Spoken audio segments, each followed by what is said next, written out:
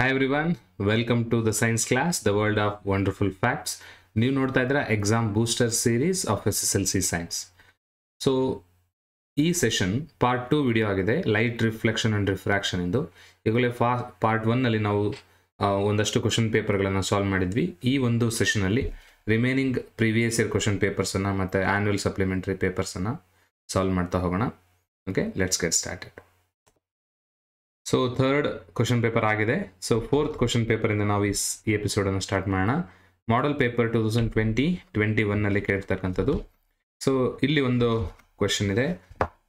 A doctor prescribes A corrective lens of power -0.5 diopters to A person. The focal length of the lens and the type of the lens is ಅಂತ ಕೇಳಿದ್ರು. ಅಂದರೆ ಒಬ್ಬ doctor ಇದ್ದಾರೆ, ಅವರು -0.5 ಡಯಾಪ್ಟರ್ಸ್ನಷ್ಟು power ಇರುವಂಥ ಒಂದು ಲೆನ್ಸನ್ನು ಪೇಷಂಟ್ಗೆ ಪ್ರಿಫರ್ ಮಾಡ್ತಾರೆ.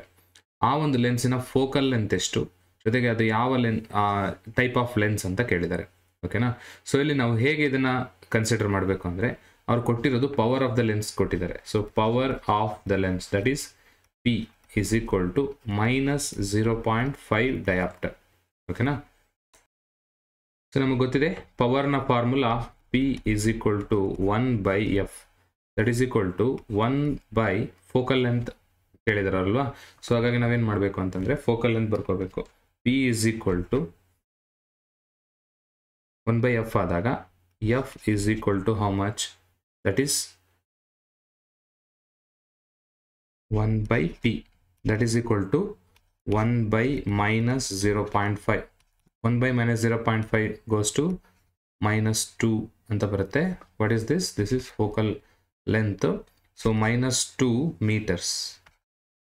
ಸೊ -2 ಎಲ್ಲಿದೆ? ಇಲ್ಲಿ -2 ಇಲ್ಲೊಂದಿದೆ ಆ್ಯಂಡ್ ಇಲ್ಲೊಂದಿದೆ. ಸೊ ಈಗ ನಮಗೆ 2 ಆಯಿತು. ಹಾಗಾದರೆ -2 ಇಲ್ಲೂ ಕೂಡ ಇದೆ, 3 ಇದೆ. ಟೈಪ್ ಆಫ್ ಲೆನ್ಸ್ ಕಂಡುಹಿಡಬೇಕು ಅಂತಂದರೆ ಲೆನ್ಸ್ ಟೈಪ್ ಇಲ್ಲಿ ಮೈನಸ್ ಇದೆ. ಮೈನಸ್ ಇರೋದ್ರಿಂದ ಫೋಕಲ್ ಲೆಂತ್ ಮೈನಸ್ ಇದೆ ಅಂತಂದರೆ ಅದು ಕಾನ್ಕೇವ್ ಲೆನ್ಸ್ ಆಗಿರುತ್ತೆ. ಸೊ ಇಲ್ಲಿದೆ ನೋಡಿ, -2 meters and the lens is concave lens. So option A is the right answer. Next question ಗೆ ಹೋಗೋಣ. Object distance of the lens and its image distance are -60 cm and -20 cm. Then magnification of lens will be ಅಂತ ಇದೆ. ಅಂದರೆ object distance ಕೊಟ್ಟಿದ್ದಾರೆ, image distance ಕೊಟ್ಟಿದ್ದಾರೆ, magnification ಕಂಡುಹಿಡಬೇಕು ಅಂತ. ಓಕೆನಾ? So object distance symbol ಏನು? You is equal to -60 cm and we is equal to -20 cm. ನಮಗೆ ಗೊತ್ತಿದೆ ಏನು ಕಂಡುಹಿಡಬೇಕು? Magnification. Magnification M is equal to V/U. ಓಕೆನಾ? ಸೊ ವಿ ವ್ಯಾಲ್ಯೂ ಎಷ್ಟಿದೆ? -20 ಇದೆ and you value -60. That is equal to minus cancel ಆದರೆ 1/3 ಆಗುತ್ತೆ. That is equal to 0.33 ಆಗುತ್ತೆ, plus ಆಗುತ್ತೆ. So answer will be +0.33. So ಇಲ್ಲಿದೆ ನೋಡಿ, option C +0.33 is the answer. Okay, so ಇಲ್ಲಿ MCQ ಆಗಿದ್ರೂ ಸಹ ಒಂದು ಮೈನರ್ ಕ್ಯಾಲ್ಕುಲೇಷನ್ಸನ್ನು ನಾವು ಮಾಡಲೇಬೇಕಾಗತ್ತೆ. So then only we can answer the MCQ questions of this type. Okay, next ಕ್ವಶನ್ಗೆ ಹೋಗೋದಾದರೆ ಇನ್ನೊಂದು MCQ ಇದೆ. The nature and size of the image formed when the object is kept between focus F1 and optic center O of a convex lens. Okay, ಒಂದು convex lens ಇದೆ. ಆ convex ಲೆನ್ಸಿನ ಏನು principal focus ಮತ್ತು optic centre O ಮತ್ತು principal focus ಮಧ್ಯದಲ್ಲಿ object ಅನ್ನು ಇಟ್ಟಿದ್ದೀವಿ ಅಂತ. In between the object O ಮತ್ತು F ನಡುವೆ ಇಟ್ಟಿದ್ದೀವಿ. And nature of the image ಏನಂತ ಕೇಳಿದೆ, nature and size of the image. Okay, so O ಮಧ್ಯೆ ಇಟ್ಟರೆ ಆ್ಯಕ್ಚುಲಾಗಿ on the same side of the object formation ಆಗುತ್ತೆ. ಸೊ ಇಮೇಜ್ ಓಕೆನಾ? ಸೊ ಸ್ಟ್ರೈಟಾಗಿ ಫಾರ್ಮ್ ಆಗುತ್ತೆ. O ಇಂದ ಇದನ್ನು ಮತ್ತೆ ಹಿಂದಕ್ಕೆ ತೊಗೊಂಡು ಹೋಗ್ತೀವಿ. ಅದೇ ರೀತಿ ಮತ್ತು F ಮೂಲಕ ಒಂದು ಲೈನ್ ಪಾಸ್ ಆಗುತ್ತೆ, ಅದನ್ನು ಹಿಂದಕ್ಕೆ ತೊಗೊಂಡು ಹೋಗ್ತೀವಿ. ಸೊ ವರ್ಚುವಲ್ ಆಗಿ ಒಂದೆಲ್ಲ ಒಂದು ಕಡೆ ಮೀಟ್ ಆಗುತ್ತೆ, ಅದನ್ನು ಡ್ರಾ ಮಾಡ್ತೀವಿ. ಸೊ ಇಲ್ಲೇನಾಗ್ತದೆ, ಈ ಆಬ್ಜೆಕ್ಟಿಗಿಂತ ಇಮೇಜು ದೊಡ್ಡದಾಗಿದೆ, ಅಂದರೆ ಎನ್ಲಾರ್ಜ್ಡ್ ಅಂತ ಹೇಳ್ತೀವಿ. So enlarged. Next on the same side of the object formation ಆಗಿರೋದ್ರಿಂದ ಇದನ್ನು ನಾವು ವರ್ಚುವಲ್ ಅಂತ ಕರಿತೀವಿ.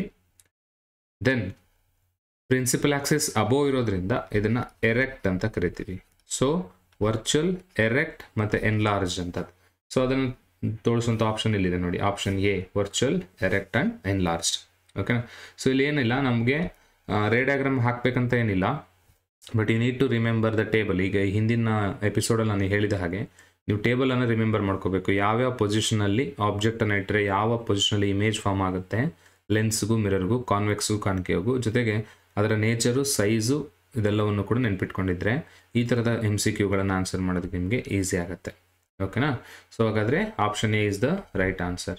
ನೆಕ್ಸ್ಟು 5th ಕ್ವಶನ್ ಪೇಪರ್ಗೆ ಹೋಗೋಣ. That is supplementary exam June 2019 ಕೇಳಿರ್ತಕ್ಕಂಥದ್ದು. So ಇಲ್ಲಿ ಒಂದು ಡಯಾಗ್ರಾಮನ್ನು ಕೊಟ್ಟಿದ್ದಾರೆ. ಆ ಡಯಾಗ್ರಾಮ್ನ ಅಬ್ಸರ್ವ್ ಮಾಡಿಬಿಟ್ಟು ಕ್ವಶನ್ಗೆ ಆನ್ಸರ್ ಮಾಡಬೇಕು. ಐಡೆಂಟಿಫೈ ದ ಎಮರ್ಜೆಂಟ್ ರೇ in the given figure. Okay, ಇಲ್ಲಿ ಎಮರ್ಜೆಂಟ್ ರೇ ಯಾವುದು ಅಂತ. ಸೊ ಯಾವುದನ್ನು ಎಮರ್ಜೆಂಟ್ ರೇ ಅಂತ ಕರಿತೀವಿ? The ray which comes out of the medium from A surface after refraction. Okay, refraction ಆದಮೇಲೆ ಒಂದು ಸರ್ಫೇಸಿಂದ ಹೊರಗಡೆ ಬರುವಂತಹ ರೇಯನ್ನು ನಾವು ಎಮರ್ಜೆಂಟ್ ರೇ ಅಂತ ಕರಿತೀವಿ. ಓಕೆ, ಇಲ್ಲಿ ಫಾರ್ ಎಕ್ಸಾಂಪಲ್ ನೋಡಿ ಏನು ಕೊಟ್ಟಿದ್ದಾರೆ. ಇಲ್ಲಿ A, this point is B and this is C and this point is C ಅಂದರೆ ಡಿ. ಓಕೆನಾ. ಇಲ್ಲಿ ಓ ಮತ್ತು ಎನ್ ನಾರ್ಮಲ್ ಇದೆ. ಓಕೆ, ಸೊ ಇಲ್ಲಿ ಇ ಮತ್ತು ಎಫ್ ನಾರ್ಮಲ್ ಇದೆ. ಸೊ ಇದು ಏರು ಮತ್ತು ಇದು ಗ್ಲಾಸ್, ಎರಡು ಮೀಡಿಯಮ್ ಇದೆ.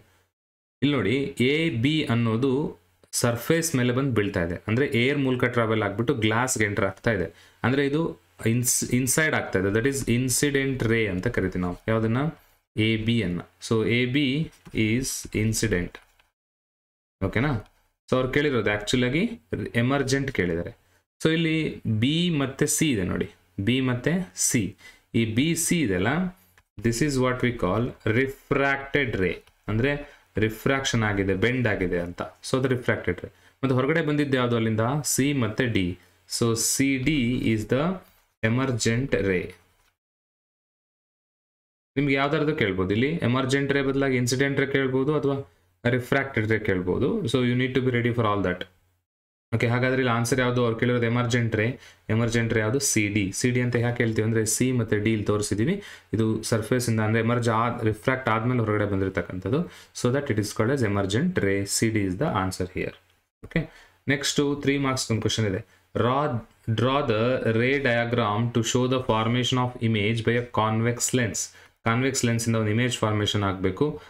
ಯಾವಾಗ ಅಂದರೆ ಆಬ್ಜೆಕ್ಟನ್ನು 2F1 ಇಡಬೇಕು ಅಂತ. ಸೊ 2F1 ಆಬ್ಜೆಕ್ಟನ್ನು ಇಟ್ಟಿದ್ದೀವಿ, ಇಲ್ಲಿ ಕಾನ್ವೆಕ್ಸ್ ಲೆನ್ಸ್ ತೊಗೊಂಡಿದ್ದೀವಿ. ಇಲ್ಲಿ ಏನಾಗ್ತಾ ಇದೆ, ಅದು ರಿಫ್ರಾಕ್ಟ್ ಆಗಿದೆ. ಸೊ ರಿಫ್ರಾಕ್ಟ್ ಆಗಿಬಿಟ್ಟು 2F2 ಇಮೇಜ್ ಫಾರ್ಮೇಷನ್ ಆಗಿದೆ. ಸೊ ಇಲ್ಲಿ ಇಷ್ಟು ಬರೆದ್ರೆ ನಿಮಗೆ 3 marks ಇರುತ್ತೆ. ಒಂದು ವೇಳೆ ನಿಮ್ಗೆ ಇನ್ನೊಂದು ಏನು ಕೇಳ್ಬೋದು ಅಂತಂದರೆ ನೇಚರ್ ಆಫ್ ದ ಇಮೇಜನ್ನು ಕೇಳ್ಬೋದು ಅಥವಾ ಪೊಸಿಷನ್ ಆಫ್ ದ ಇಮೇಜನ್ನು ಕೇಳ್ಬೋದು. So nature of the image ಏನು, ರಿಯಲ್, ಯಾಕೆಂದರೆ on the opposite side of the object formation ಆಗಿದೆ. ಪ್ರಿನ್ಸಿಪಲ್ ಆಕ್ಸಿಸ್ನ ಕೆಳಗಡೆ ಇದೆ, ಇನ್ವರ್ಟೆಡ್. ಸೈಜ್ ಅಬ್ಸರ್ವ್ ಮಾಡಿ. ಸೊ 2F1 ಇದ್ದಿದ್ದು ಸೇಮ್ 2F2 ಈ ಕಡೆ ಫಾರ್ಮೇಷನ್ ಆಗಿದೆ. ಸೇಮ್ ಸೈಜ್ ಇರುತ್ತೆ, same size as the object. Okay, size of the image ಏನು, same size as the object. And nature of the image real and inverted. Okay, so ಅದನ್ನು ನಾವು ನೆನ್ಪಿಟ್ಕೋಬೇಕು. Next ನೋಡಿ, what is the centre of curvature of A spherical mirror? 1 mark ಕೇಳಿದೆ. So what is centre of curvature? Centre of curvature ಅಂದರೆ ನಿಮಗೆಲ್ಲ ಗೊತ್ತೇ ಇದೆ. Mirror, actually mirror ಅಂದ್ರೆ ಏನು, mirror is A part of sphere ಅಂತ ಕರಿತೀವಿ. ಅಂದರೆ ಮಿರರ್ನ ರಿಫ್ಲೆಕ್ಟಿಂಗ್ ಸರ್ಫೇಸು ಒಂದು ಸ್ಪಿಯರ್ನ ಒಂದು ಭಾಗ ಅಂತ ಹೇಳ್ತೀವಿ. ಫಾರ್ ಎಕ್ಸಾಂಪಲ್ 2 ಥರ ಮಿರರ್ ಇದೆ, convex mirror, concave mirror. Convex mirror ಅಂತಂದರೆ ಇದು ಕಾನ್ಕೇವ್ ಅಂತ ಕರಿತೀವಿ. ಅಂದರೆ ಕರ್ವ್ಡ್ ಇನ್ವರ್ಡ್ಸ್ ಸರ್ಫೇಸ್ ಮೇಲೆ ಲೈಟ್ ಬಿದ್ದಾಗ ಒಂದು ಕಡೆ ಪಾಲಿಶ್ ಆಗಿರುತ್ತೆ. So sometimes the light falls on the surface curved outwards. Okay, ಇದನ್ನು ಪಾಲಿಶ್ ಮಾಡಿರ್ತೀವಿ. ಸೊ ಇದನ್ನು ನಾವೇನಂತೀವಿ, ಕಾನ್ವೆಕ್ಸ್ ಅಂತ ಕರಿತೀವಿ. ಇದು ಕಾನ್ಕೇವ್ ಅಂತ ಕರಿತೀವಿ. ಓಕೆನಾ. ಸೊ ಈ ಕಾನ್ವೆಕ್ಸ್ ಕಾನ್ಕೇವ್ ಅಂತ ತಗೊಂಡಾಗ ಫಾರ್ ಎಕ್ಸಾಂಪಲ್ ನೋಡಿ, ಇದೊಂದು ಸ್ಪಿಯರ್, ಇದೊಂದು ಸ್ಪಿಯರ್. ಓಕೆ, ಸೊ ಮಿರರ್ ಅಂದ್ರೆ ಏನು, ಸ್ಪಿಯರ್ನ ಒಂದು ಭಾಗ ಆಗಿರಬೇಕು ಅಂತ. ಒಂದು ಸೈಡು ನಾವು ಪಾಲಿಶ್ ಮಾಡಿದರೆ ಇನ್ನೊಂದು ಸೈಡು ಸ್ಪಿಯರ್ನ ಈ ಸ್ಪಿಯರ್ನ ಒಂದು ಭಾಗ ಅದು ಅಂತ. ಸೊ ಯಾವ ಅಂದರೆ reflecting surface, the reflecting surface ಅಂತ ಕರಿತೀವಿ. The surface on which light falls is called reflecting surface. Light falls and reflect back. Okay, so that is a part of sphere. Actually ಆ ಸರ್ಫೇಸ್ ಏನಿದೆಲ್ಲ ಅದು ಸ್ಪಿಯರ್ನ ಒಂದು ಭಾಗ ಅಂತ ಹೇಳ್ತೀವಿ. The centre of this spear is called centre of curvature. ಅಂದರೆ ಯಾವ ಸ್ಪಿಯರಿನ surface ಅಥವಾ ರಿಫ್ಲೆಕ್ಟಿಂಗ್ ಸರ್ಫೇಸ್ ಯಾವ ಸ್ಪಿಯರಿನ ಪಾರ್ಟ್ ಆಗಿರುತ್ತೋ ಆ ಸ್ಪಿಯರ್ನ ಸೆಂಟರ್ ಪಾಯಿಂಟನ್ನು ನಾವು ಸೆಂಟರ್ ಆಫ್ ಕರ್ವೇಚರ್ ಅಂತ ಕರಿತೀವಿ. That is what we call centre of curvature. This is imaginary actually. ಅಲ್ಲಿ ಸ್ಪಿಯರ್ ಇರೋದಿಲ್ಲ, but mirror is a part of sphere ಅಂದಾಗ ಯಾವ ಸ್ಪಿಯರಿನ ಪಾರ್ಟ್ ಅದು, ಎಸ್ಪೆಷಲಿ ಮಿರರ್ನ ರಿಫ್ಲೆಕ್ಟಿಂಗ್ ಸರ್ಫೇಸ್ ಯಾವ ಸ್ಪಿಯರ್ನ ಪಾರ್ಟ್ ಆಗಿರುತ್ತೋ ಆ ಸ್ಪಿಯರ್ನ ಸೆಂಟರ್ ಪಾರ್ಟನ್ನು ನಾವು ಸೆಂಟರ್ ಆಫ್ ಕರ್ವೇಚರ್ ಅಂತ ಕರಿತೀವಿ. That is imaginary. ಆ್ಯಂಡ್ ಇನ್ನೊಂದು ರೀತಿ ಕೇಳ್ಬೋದು ಇಲ್ಲಿ, what is radius of curvature ಅಂತ. ರೇಡಿಯಸ್ ಆಫ್ ಕರ್ವೇಚರ್ ಅಂದರೆ the distance between the reflecting surface that is pole of the mirror and centre of curvature is nothing but radius of curvature. ಅಥವಾ centre of sphere ಇಂದ pole of the ಮಿರರ್ಗೆ ಅಥವಾ reflecting surface ಇರತಕ್ಕಂಥ distance ಅನ್ನು ನಾವು radius of curvature ಅಂತ ಕರಿತೀವಿ. ಓಕೆನಾ. Next ಮೂರನೇ ಕ್ವಶನ್ ಇದೆ ನೋಡಿ. That is third marks 3 marks question. A concave lens of focal length 30 centimeter. At what distance should be the object be placed from the lens so that it forms an image at 20 centimeter from the lens? Also find the magnification produced by the lens. Okay, so ಇಲ್ಲಿ ಏನು ಕೇಳ್ತಿದ್ದಾರೆ ಅವರು ಅಂತಂದರೆ, ಒಂದು concave lens ಇದೆ like this. ಅದಕ್ಕೆ focal length ಎಷ್ಟಿದೆ? 30 centimeter ಇದೆ. ಸೊ ಕಾನ್ಕೇವ್ ಲೆನ್ಸಿನ ಫೋಕಲ್ ಲೆಂತ್ ಯಾವಾಗಲೂ ಕೂಡ ನೆಗೆಟಿವ್ ಸೈಡಲ್ಲಿರುತ್ತೆ. ಅಂದರೆ ಎಫ್ ಇಸ್ ಈಕ್ವಲ್ ಟು -30 ಆಯಿತು. And what distance should be the object placed? ಅಂದರೆ u is equal to how much ಅಂತ ಕೇಳಿದರೆ, it forms an image of 20 centimeter from the lens. ಅಂದರೆ image v is equal to 20 centimeter. But here minus sine ತೋರಿಸ್ತೀವಿ, ಯಾಕಂದರೆ concave ಲೆನ್ಸಲ್ಲಿ on the same side of the object image form ಆಗುತ್ತೆ. ಹಾಗಾಗಿ -20 ತಗೊಳ್ತೀವಿ. ಅವ್ರೇನು ಕೇಳಿದರೆ at what distance should be the object be placed? u ಕೇಳಿದರೆ. and also find magnification, m is equal to how much ಅಂತ. So ಅದನ್ನ calculate ಮಾಡೋಕೆ ಹೋದರೆ we need to add the formula 1/f is equal to 1/v minus 1/u. This is what we call lens formula of concave lens ಅಂತ ಹೇಳ್ತೀವಿ. ಓಕೆನಾ. So ಈಗ ನಮಗೆ ಏನು ಬೇಕಾಗಿದೆ? ಯು ಬೇಕಾಗಿದೆ. ಹಾಗಾಗಿ ಯು ಹೊರಗಡೆ ತಗೊಳ್ಳೋಣ. 1/u is equal to 1/v minus 1/f ಆಗುತ್ತೆ. ಓಕೆನಾ. ಸೊ ಅದು ವ್ಯಾಲ್ಯೂಸನ್ನು ಸಬ್ಸ್ಟಿಟ್ಯೂಟ್ ಮಾಡಿದ್ರೆ 1/v ವ್ಯಾಲ್ಯೂ ಎಷ್ಟಿದೆ? -20 ಮೈನಸ್ 1/f ವ್ಯಾಲ್ಯೂ ಎಷ್ಟಿದೆ? -30. ದಟ್ ಈಸ್ ಈಕ್ವಲ್ ಟು -1/20 ಆಗುತ್ತೆ. ಮೈನಸ್ ಇಂಟು ಮೈನಸ್ ಪ್ಲಸ್ ಆಗುತ್ತೆ 1/30. 1/30. So if you take L C M what happens? 60 ಬರುತ್ತೆ L C M. ಓಕೆನಾ. -3 ಪ್ಲಸ್ 32 ಅಂದರೆ 2 ಬರುತ್ತೆ. That is equal to -1/60. ಓಕೆನಾ. What is this? 1/u is equal to -1/60 or u is equal to -60 centimeter. We found out u value ಎಷ್ಟು? -60. ಓಕೆನಾ. So u is equal to -60 ಅನ್ನೋದು ನಮಗೆ ಗೊತ್ತಾಯ್ತು. ಈಗ ನಾವೇನು ಕಂಡುಹಿಡಬೇಕು? ಈಗ ಮ್ಯಾಗ್ನಿಫಿಕೇಶನ್ ಕೇಳಿದ್ದಾರೆ. Magnification m is equal to v/u. v value ಎಷ್ಟಿದೆ? -20 ಡಿವೈಡೆಡ್ ಬೈ u ವ್ಯಾಲ್ಯೂ ಎಷ್ಟಿದೆ? -60. That is equal to 1/3. That is equal to 0.33. Magnification is 0.33. Okay. So ನಾವು ಎರಡು ಕಂಡುಹಿಡಿದಿದ್ದೀವಿ, ಒಂದು u value and also m value. Okay. So this is how we can find out. ಇಲ್ಲಿ ನಾವು u ಅನ್ನು ಕಂಡುಹಿಡಿದ್ರೆ 2 marks ಇರುತ್ತೆ. Next m ಅನ್ನು ಕಂಡುಹಿಡಿದ್ರೆ 1 mark ಇರುತ್ತೆ. So ಈ ರೀತಿ 3 marks ಡಿಸ್ಟ್ರಿಬ್ಯೂಟ್ ಆಗಿರುತ್ತೆ. ಓಕೆನಾ. ನೆಕ್ಸ್ಟ್ ಕ್ವಶನ್ಗೆ ಹೋಗೋಣ. That is next question of supplementary exam September 2020. So ಇಲ್ಲಿ ಒಂದು ಟ್ರಿಕ್ಕಿ ಕ್ವಶನ್ ಇದೆ. The image of English letter L in convex mirror looks like. ಅಂದರೆ ಕಾನ್ವೆಕ್ಸ್ ಮಿರರಲ್ಲಿ ಈ ರೀತಿ ಎಲ್ ಅನ್ನುವಂಥ ಒಂದು ಇಂಗ್ಲೀಷ್ ಆಲ್ಫಾಬೆಟ್ ಯಾವ ರೀತಿ ಕಾಣಿಸುತ್ತೆ ಅಂತ. ನಿಮಗೆ ಇದನ್ನು ಆನ್ಸರ್ ಮಾಡಬೇಕಂದ್ರೆ nature of the mirror, nature of the image formed by convex mirror ಗೊತ್ತಿರಬೇಕು, ಕಾನ್ವೆಕ್ಸ್ ಮಿರರ್. ಓಕೆ, ಸೊ ಇಲ್ಲಿ ಕಾನ್ವೆಕ್ಸ್ ಮಿರರ್ ಇಂದ ಯಾವ ಇಮೇಜ್ ಬರುತ್ತೆ ಅಂದ್ರೆ ನಿಮಗೆಲ್ಲ ಗೊತ್ತಿರಬೇಕು, virtual erect and diminished image formation ಆಗುತ್ತೆ. ಯಾವುದು? ಕಾನ್ವೆಕ್ಸ್ ಮಿರರ್ ಇಂದ.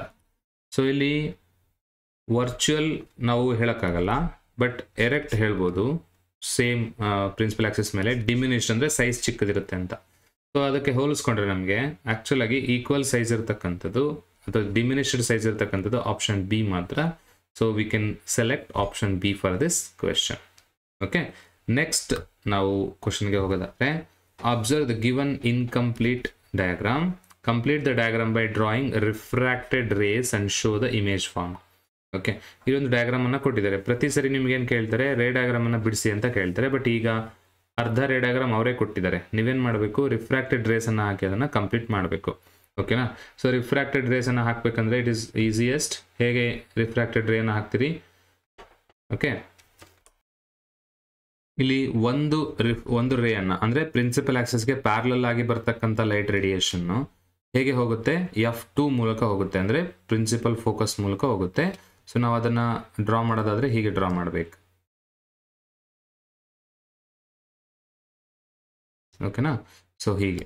ನೆಕ್ಸ್ಟ್ O ಮೂಲಕ ಹೋಗುವಂತ ಲೈಟ್ ರೇಡಿಯೇಷನ್ ಸ್ಟ್ರೈಟ್ ಆಗಿ ಹೋಗುತ್ತೆ.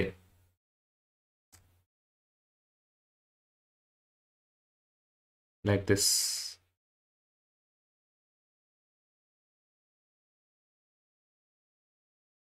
Okay, so they never meet, but they will meet behind the mirror, lens.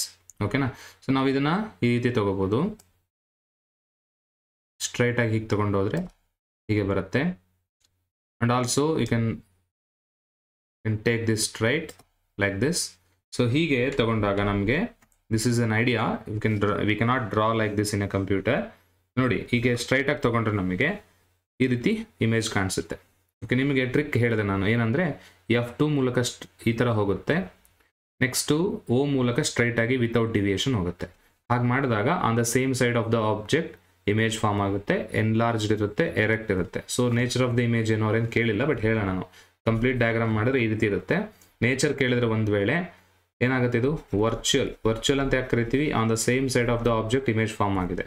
Next principal Axis ನ ಮೇಲ್ಗಡೆ ಇದೆ, ಹಾಗಾಗಿ ಎರೆಕ್ಟ್ ಇಮೇಜ್ ಅಂತ ಕರಿತೀವಿ. ಜೊತೆಗೆ size of the object compare ಮಾಡ್ಕೊಂಡ್ರೆ ಇಮೇಜ್ ದೊಡ್ಡದಿದೆ, ಹಾಗಾಗಿ ಎನ್ಲಾರ್ಜ್ಡ್ ಅಂತ ಕರಿತೀವಿ. Virtual, erect and enlarge image formation ಆಗಿದೆ. ಸೊ ಇದು, ಬಟ್ ಡಯಾಗ್ರಾಮ್ ಅನ್ನ ಕಂಪ್ಲೀಟ್ ಮಾಡಿದ್ರೆ ಸಾಕು, ನಿಮಗೆ 1 ಮಾರ್ಕ್ ಸಿಗುತ್ತೆ. ಓಕೆ, ಇನ್ನೊಂದು ನೆಕ್ಸ್ಟ್ 2 ಮಾರ್ಕ್ಸ್ ಕ್ವಶನ್ ಒಂದು ನ್ಯೂಮರಿಕಲ್ ಕೇಳಿದ್ದಾರೆ. Object distance and image distance. Object distance and image distance of -30 and -10 centimeter ಇದೆ. Find the magnification and decide the type of the lens used and also nature of the image.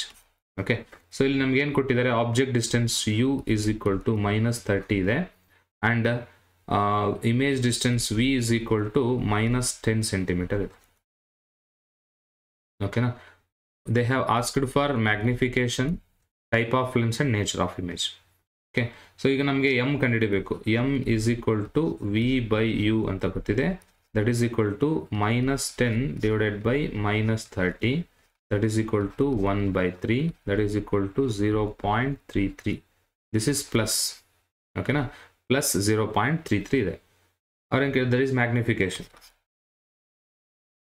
so found out M is equal to plus 0.33 ಇದೆ. ಓಕೆನಾ? So this is M value. Next ಏನು ಕೇಳಿದರೆ, type of lens. Type of lens ಕಂಡುಹಿಡಬೇಕಂದ್ರೆ easy.